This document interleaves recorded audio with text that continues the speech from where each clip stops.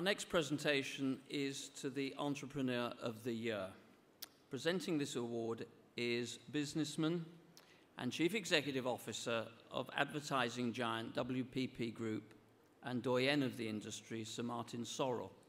Let me just digress before I invite Martin onto the stage. A few moments ago, I did actually talk. I did actually thank a few people in this room, and I did talk about people who were there at the very beginning of the project and were our truest and longest friends. And Martin fills that category completely. He even presented to the International Olympic Committee the marketing side of the bid that we made in 2005. And for that, Martin, I will always be extremely grateful. Now, over to Martin. Thank you, Seb. Thank you, Seb or Lord Coe. This is a deadly weapon. Good evening, Your Royal Highness, my lords, ladies and gentlemen. Lord Coe in particular, thank you for that flattering introduction. I have the honor on behalf of 14,000 of our Indian people out of 165,000 around the world at WPP to present, I have to be on my best behavior because I'm presenting this to a client. Could be a bigger client, but a client notwithstanding. I'm honored to be presenting it on behalf of our people because not only is he an extremely successful Indian businessman, he's an extremely successful international businessman. He's a man who's accomplished not only in business, but in philanthropy as well, and thinks that's an extremely important part of his business function and objectives. And I've had the honor to serve with him on the Indian School of Business committees. So let's see a little bit more about him.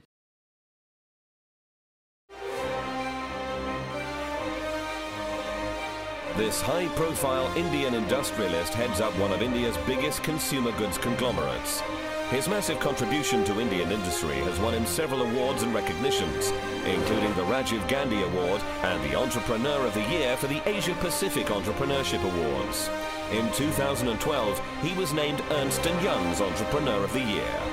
According to Forbes magazine, this winner is India's greenest billionaire for turning 1,750 acres of family land into a marine ecology centre to raise awareness of mangrove and biodiversity conservation. He's been chairman of the Indian Business School for over 10 years. He's currently president of the Confederation of Indian Industry. And he's been elected for a Padma Bhushan Indian Civilian Award, which recognises individual distinguished services to India. And tonight, he's a most worthy winner. He's Entrepreneur of the Year.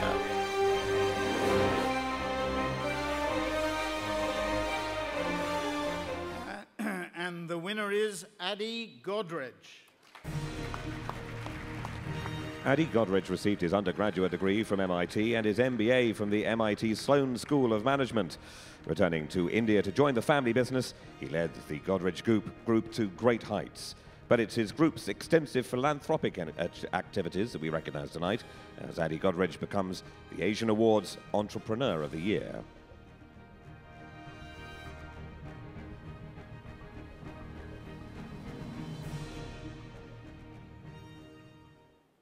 Thank you very much, Martin and Sebastian. Ladies and gentlemen, lions and dragons. I really feel honored and humbled to receive this award.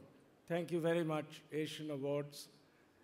I think it's great that a Pan-Asian Awards program has started in Britain, and I think Britain will leverage her Asian connections very well, because I hosted Prime Minister Cameron recently in Mumbai and Delhi, and very clearly what he said there and what George Osborne said here clearly indicates that Britain is on its way to leverage this Asian connection, and I'm sure the Asian Awards will add tremendously to that.